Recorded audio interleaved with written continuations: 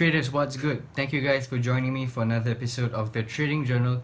This entry is on 17th of May, it's a Wednesday, and today I'll be going through 3 different trades that I took on 3 different euro pairs. And I'll be honest with you guys, I've actually had better trading days, absolutely got butchered in 2 different trades.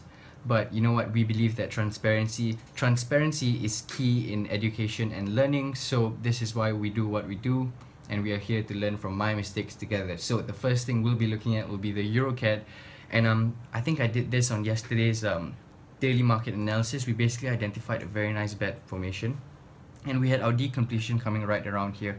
And as you can see, I had my sell limit at the decompletion, and when price came up to my decompletion, my trade got triggered, and I thought it was going to be a really good trade because you can see that price basically reversed right here on my sell limit.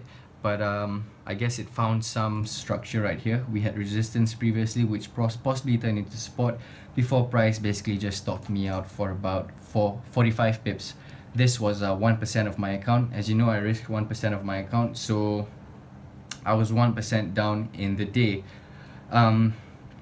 Reviewing this trade, I don't think anything could have been done to prevent this. Possibly if I had my stops higher, but who knows, I could possibly be stopped out if price continues its way up. So this was I wouldn't say it was a failed bet formation because price did reverse at the decompletion, but it's something that I can look on in future. I can look at in future trades. All right, so the next thing we'll be looking at, moving on, we'll be looking at the euro franc, and this was on the hourly chart. And basically we identified a bullish move right here. We have a very nice bullish flag. This is a pool right here, and we have this very nice flag formation because price basically consolidated in this channel, which constitutes and makes up the flag pattern of this pattern. And as you can see, I have my buy limit right here. I was looking for price to come down into this area of support, which it did, I guess. And you can see basically price consolidated for a bit, played with my feelings for a bit before just having a very nice, not very nice to me, bearish candle. And at this point I thought, you know what, this could possibly be another bad trade. I've had 1 bad trade, so this could potentially be another one. And around this point I stopped. I closed my order for about a 0.5% loss of my account. This was about, no, I think it was slightly below around here. This was about 15 or 20 pips, I think 15 pips. So at this point I was down 1.5% of the day, and I thought, you know what, this was it. I was just going to close my laptop, just switch it off and do something else. But then I was looking at the Euro USD on the 5-minute chart, just, you know, playing around with the charts, and I saw this very nice this opportunity that presented itself to me, and I thought to myself, why not? Yep, there was another bullish flag in play. We have this flag right here, and then basically price just consolidated downwards in this flag formation in this channel. And I had my sell limit right here, sorry, my buy limit, because I was looking for price to come down into this area before reversing to the upside.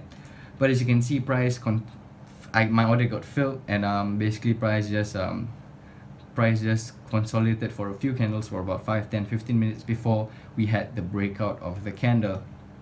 And this was actually 1% of my account. I actually had targets around here, which was 1% of my account.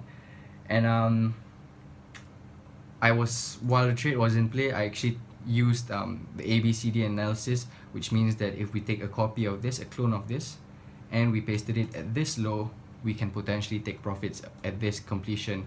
So this was 1% of my account, and this was 1.5% of my account. I took profits here, and as you can see, price respected this area very nicely, and I closed out my order for a profit of about 1%.